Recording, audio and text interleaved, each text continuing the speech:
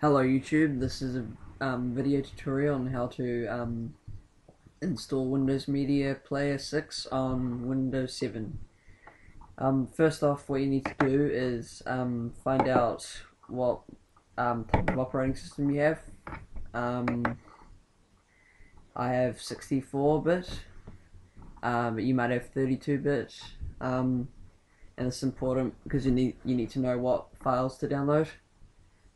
So first off, what we need to do is go into the link I posted below, which is one of these ones, depending on what version operating system you have. But I have 64-bit, so I use the 64-bit one. And you can open that and go File and press Download. And then I'll wait for that. We'll also have to download the uninstall one for the same operating system. And yeah, I've got 64-bit, so this one again.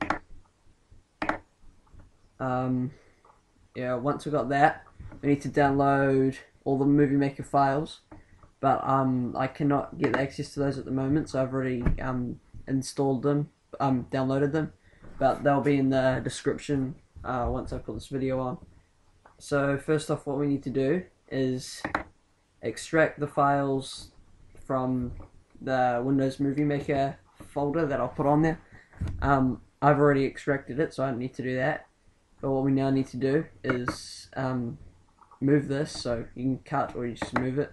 Cut, start, computer, local disk. Now, depending on what operating system you have, you might have program files or program files and program files x86.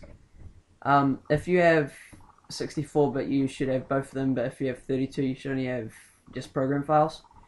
But if you do have x86, then put it in that. Otherwise, just put it in your program files.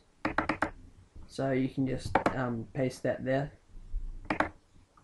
And then what you need to do is you can exit that now, and you need to find your CMD files that you downloaded, the install one, not the uninstalled one. And I'm still here. What you need to do is locate that on your computer,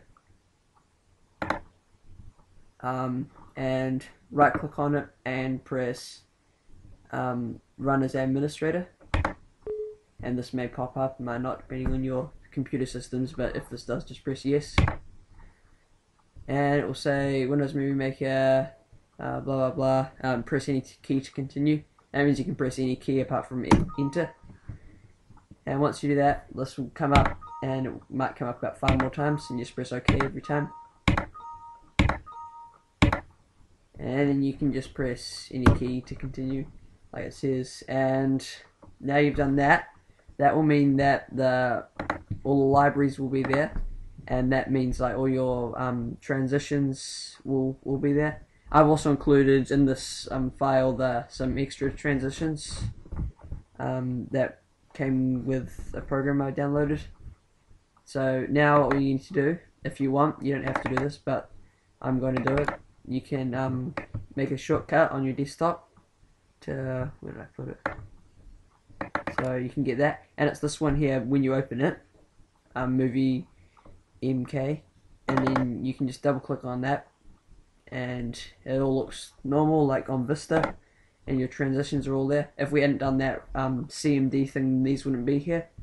But what you can do is you probably will know how to make a shortcut, but I'll go through it anyway. So what you can do is you can just right click on this and go you can do send to desktop create shortcut, and that will work the same way as just opening it how I did. And yeah, that's all really.